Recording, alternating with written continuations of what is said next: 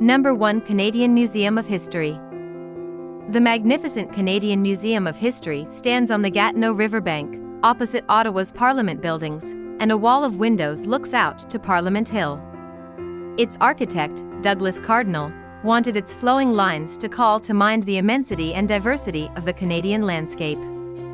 The museum's collections hold more than 1 million artifacts, many of which are on display in the First People's Hall, Canada Hall, and Grand Hall. Number 2. Gatineau Park. Part of the Canadian Shield, Gatineau Park is a hilly woodland and lakeland district near the Gatineau River.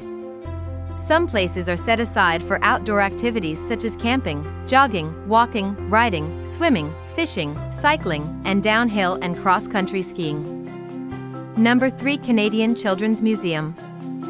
In this enchanting museum within the Canadian Museum of History, children can discover the world's most remote corners. The museum's focus is on getting kids excited about exploring the world, and it's the Great Adventure exhibit does just that. Number 4. Mackenzie King Estate. The country estate of Canada's longest-serving Prime Minister, William Lyon Mackenzie King, can be found in the heart of Gatineau Park.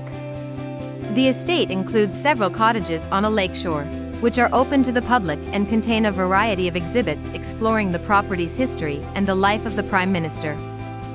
Number 5. Leamy Lake Park.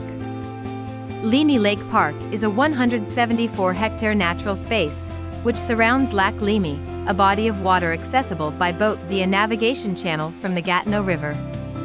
Summer tourists can enjoy the spacious beach, which has public facilities and lifeguards in season, as well as concessions, a picnic area, volleyball courts, and a playground.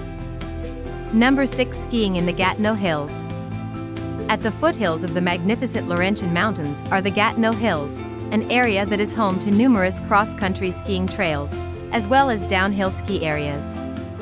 While there are public trails throughout Gatineau Park, the Nakartok Nordic Centre maintains 80 kilometers of groomed cross-country ski trails, including several that are lit for night skiing.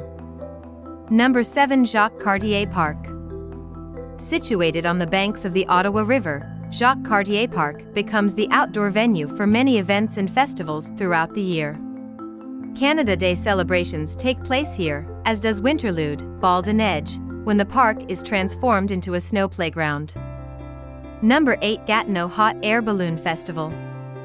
Held each year in early September at Gatineau's Bale Park, the Gatineau Hot Air Balloon Festival fills the city with balloonists and spectators.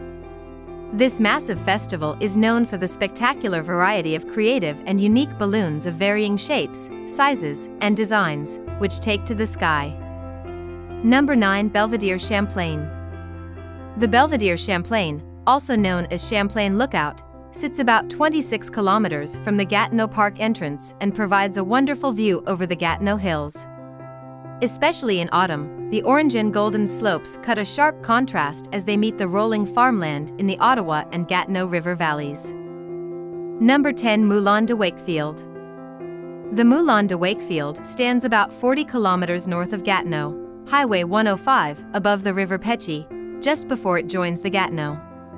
Built in 1838 to mill flour, it has been restored to working order and now operates as the much more glamorous. Other historic attractions in the area include a steam train and the pedestrian-only Wakefield covered bridge. Hope you liked this video. For more videos, please subscribe to our channel.